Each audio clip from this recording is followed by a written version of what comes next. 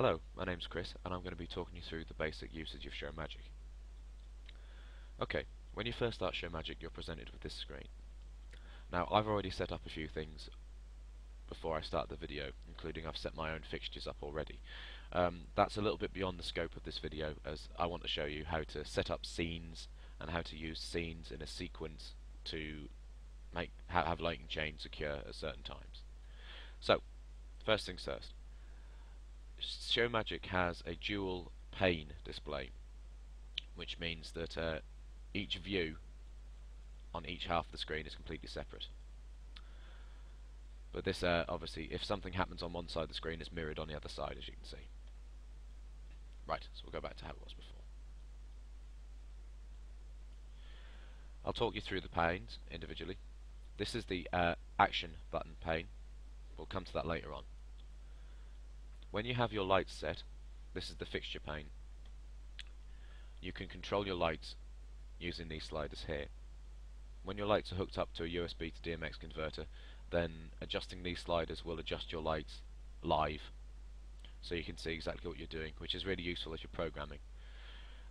These particular lights I've got set up are a set of LED power cans, which are 4-channel DMX lights.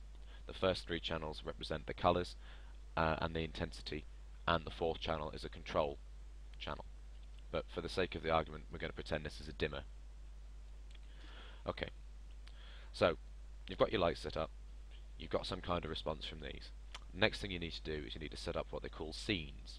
Now I've already set up one scene here, which is a green wash. When I double click this button, it automatically jumps to that.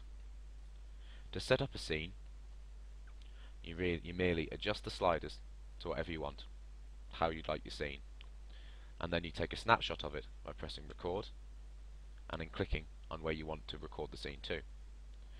When it turns red, that shows that the scene has been recorded and can be brought back at any time by double clicking on it.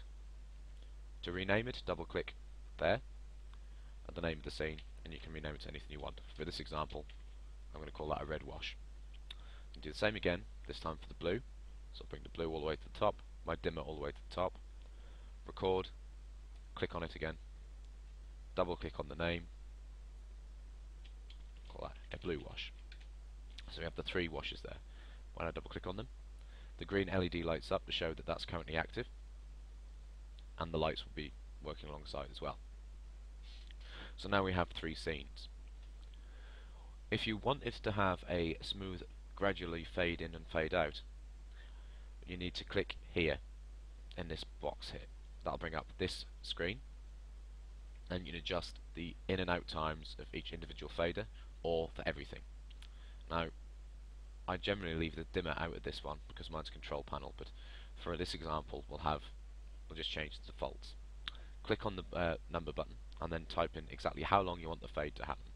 For this one I want it to come in over 3 seconds, so 3, 0, 0, return.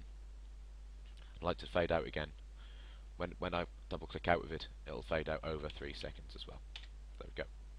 Hit enter, and you'll notice that when I double click on this now, it's a smooth gradual fade in over 3 seconds, and when I double click to take it away, it does exactly the same, 3 seconds out. This can be overridden as well in each individual sequence, which I'll show you now. Okay, to add lighting cues to a piece of music or to an event, you need to put them into a sequence. Now Showmagic SL24 allows you to have about 146 sequences, I think, spread over 2 banks and these pages here. The different kinds of sequences are, you've got a manual sequence here. If you can change that to a chase, which is useful. I'll cover chases in a bit. And you can also have a timed sequence. Now timed sequences are brilliant for adding timing cues to a piece of music. To change this, by the way, anything in blue in Showmagic can't be edited unless you hold down the control key. This is to stop unexpected behaviour happening and allows you to lock stuff. So with the holding down control from manual and pressing the right mouse button puts it into timed. Select the sequence you want to edit, press the edit key. This small window at the top shows what's currently being run. At the moment there's nothing in here. And this bottom window is the edit window. which is where you can drag changes and add stuff. Okay, as this is a time sequence, we're going to need to tell it when it needs to stop. So press Insert on the keyboard in this window. That'll add an end point. Click on the numbers and type in 50000. This gives you 5 minutes. You can change that to anything you want, but for this example 5 minutes is enough time. Press the Insert key a couple more times to add null steps. Null steps are placeholders for where you can put lighting changes in. So once you've put some null steps in, for this example I've got 3, drag your scene to the null step,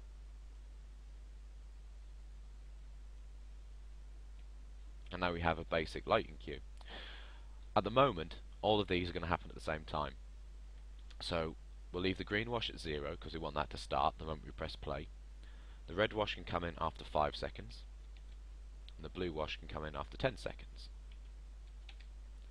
Okay, so I'll switch to the fixture view so you can see what's happening. If I press play, it fades in for the nice green. After 5 seconds, it will beat red. Now red jumped straight in there, and the green took a while to fade out, and then blue. Now you see we have a small problem there, as that green wash hasn't come in straight away and it's interfering with the fade out. What you can do is you can adjust that. So if you click on the green wash, hold down the shift key, and you have 2 different faders suddenly appear at the top here. That's your fade in and that's your fade out. We'll turn the fade in, fade out off for this particular sequence. We'll try that again. So press play, it'll fade in nicely over 3 seconds, but it won't fade out, it'll jump like so. Now the sequence now will run on its own until it hits 5 minutes. At that point it will stop. Bear that in mind because it acts like a blackout. So what we'll do is we'll set that to 15 seconds. Now you can't delete. What your best bet to zero out is to just type lots and lots of zeros until it disappears. Hit return and then type, if you want 15 seconds, 1500, hit return. Now I'll play this again, and you'll see the sequence will start at 0, and I'll jump to the red. After 10 seconds it'll jump to the blue, and then after 15 it will stop and act like a blackout. There we go, and that sequence will stop on its own. Brilliant. You can rename sequences as well using the same sort of naming one there, so we'll change that to sequence 1 just for, but you can call that anything you like. Now I'm going to show you now how to add a piece of music to a sequence. Go to the music pane here, or the music view, the music tab. Now this works a slightly different way to the rest of them. You have to select where you want your music to go first. There's 3 buttons. That's how to add an MP3, a MIDI file, and a track from a CD. We'll double click on the MP3 WAV file button here. Now select a piece of music, open it, and that'll appear as a button here. Now you can double click on that as you can for any sequence to start it. You won't be able to hear the music playing because the screen capture software I have doesn't support MP3 playback, but suffice to say it is playing. Now we'd like to add that to our existing sequence, so I'll press Insert to insert a step at the beginning. We'll leave that at 0, 0 because music and lights can run at the same time, it doesn't affect them. We'll drag that in. Okay, now when I press play, it will start from the beginning, the lights will run, and the music will be running at the same time as well. And after 15 seconds it will stop. Now it will stop after 15 seconds regardless of how long the musical track is. So you need to make sure that's the same length as your musical track. Right. So as you see, that stopped after 15 seconds, which is really useful and gives you a lot of flexibility. Right, I've just about run out of time for this one, so I'm going to stop it here, and then I'll pick this up in video number 2, where I'll talk in depth about chases and adding stuff to the action button. Thanks a lot.